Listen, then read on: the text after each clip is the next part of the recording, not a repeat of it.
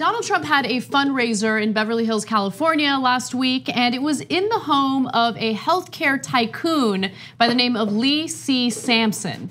Now, his goal was to raise $5 million. We're unclear as to whether or not he did raise that money, but we did send our crew to this home in order to see what the hubbub was all about. And there were some anti-Trump protesters along with Trump supporters hoping to get a glimpse of Trump as he was walking into this fundraiser. So let's take a quick look at the first video.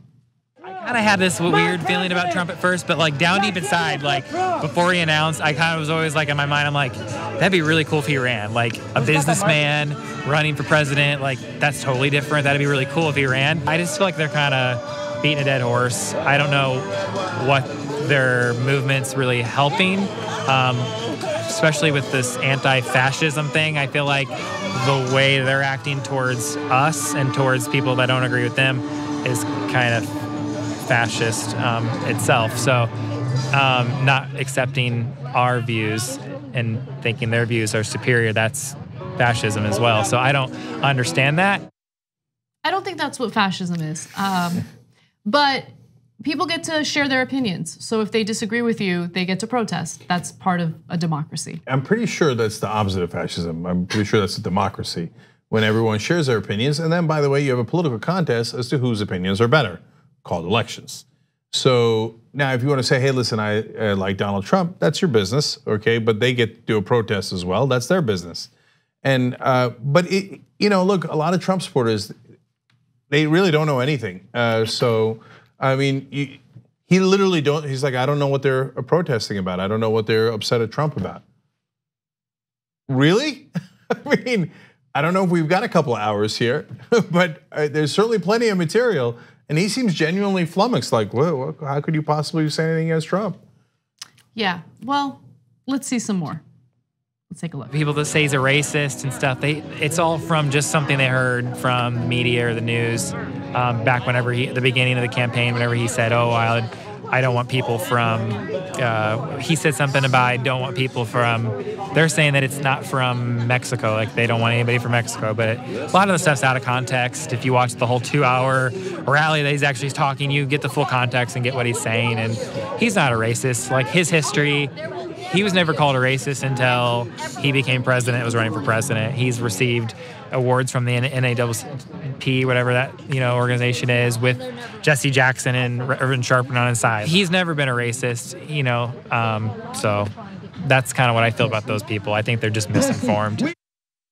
Oh, I love the irony of him saying they're misinformed. Okay, he didn't. What do you say to that? That was no. We're doomed. We're doomed. We're doomed. We're doomed. Like these people exist, and it's not that I disagree with them politically. It's that we're dealing with a population, some percentage of the country that lives in a different world, that has no idea what's going on. He has no idea what's going on. Do you really not know what Trump said about Mexicans? He called them rapists and murderers. Wait. He didn't just say I don't want them in the country. He said they're not sending their best. They're sending rapists and criminals. And criminals. I mean, okay, and Trump's not racist? How about the whole debacle with the Central Park 5 after they were cleared of any criminality and Trump still wanted them executed? He still wanted the death penalty for the Central Park 5. They were black. What about discrimination in housing, which he has been accused of? I mean, how many examples do you need? But here's the thing, either he doesn't know or he's heard these things, but has made excuses like, oh, he was taken out of context. I love the taken out of context BS excuse that people use. It drives me nuts. I'm just stuck on that he doesn't know the letters of NAACP. I mean, I was like NCAA, IMDb, something. I mean, he really tripped over those. Yeah, and then, that thing with Jesse Jackson and Al Sharpton. No, that's not that thing with Jesse Jackson and Al Sharpton. Okay, so going back to the housing discrimination, the Trump family was sued for that because they would systematically, I should say, exclude African Americans from housing, which is of course illegal, and they had to pay fines, etc. So in essence, the Trump family did a no vacancy sign as long as you were black for their properties. And now here's Donald Trump literally tweeting on Sunday we're all full in America. We can't take any more immigrants. Okay, another no vacancy sign. So he doesn't want Latinos. He doesn't want African Americans. And the Central Park Five, he wanted them executed in the first place. And so when you say nobody called him a racist beforehand, that's not true. I called him a racist. Anyone that knew his history of systematically discriminating against black people in this country called him a racist. And then to say the Central Park Five, even though they were exonerated, they didn't do it. They found the guy who actually did do the rape of the poor woman in Central Park. He's like, they probably did something anyway.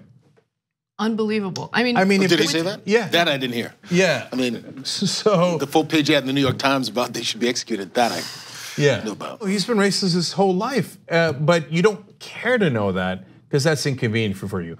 And the last one, although we can go on and on, is I want a total and complete shutdown of Muslims in the country. So that's not bigoted. Like every month, 1.6 billion Muslims, they're all guilty. Now what do we have? We have one right-wing terrorist attack after another here in America, domestic terrorism. It's not the Muslims, it's the right-wingers. He referred to neo-Nazis and white supremacists who were chanting the Jews will not replace us as very fine people. He said they're very fine people. Come on, come on. I don't understand what you guys are getting upset about. We live in different worlds. I don't know how it got this bad, where you have people who are, I don't know, is it willful ignorance or is it really just a giant failure by the media? Because I feel like the media has done a pretty decent job covering his racist statements. So how did he miss it? How did that guy miss it? How does he not know what the NAACP is? What is going on? Well, we got to shut it down until we figure out what the hell's going on. Well, I'd love to shut him down so we can figure out. I thought you would shut down the NAACP. No. Maybe the NCAA though. So let's hear from Darlene. She is also a Trump supporter. For the first time in many years, I have hope that our country is going in the right direction. And I'm here because I want President Trump to know that people in California do love him and that we're glad that he is our president. He gets a lot of bad press, and he needs to know that he is supported here as well. No, he's not. Yeah. So thank God it's actually a minority. But yeah, the Trump supporters do live among us. We do the show out of LA as well. I have told this story many times. I've got a neighbor who's got a QAnon bumper sticker. So they're everywhere. But no, overall, the majority of Californians despise Donald Trump. So let me give you some more details about this fundraiser. Tickets were ranging from $15,000 to $50,000 for a photo with Trump, who has a rarely visited home of his own nearby. If you really want to climb on the Trump train, big Republican spenders have ponied up $150,000 to join in a 4:45 p.m. roundtable with the incumbent Friday afternoon, and that's according to the invite. And I want to give you some more information about the home that this fundraiser was in. So as I mentioned, this was hosted by a healthcare tycoon. I'm sure Donald Trump is going to do a lot to make healthcare affordable for all of us, right? Lee Sampson is his name, and the home is, Jesus Christ, it makes me want to cry reading it. 22,000 square feet. It is a luxury site. Rob Report's 2012 Ultimate Home Award. That's what it received. And also the New York Times wrote an article about this home, and it's referred to as the king of the mega mansion. If you want to know where your healthcare money went, that's where it went. Yeah.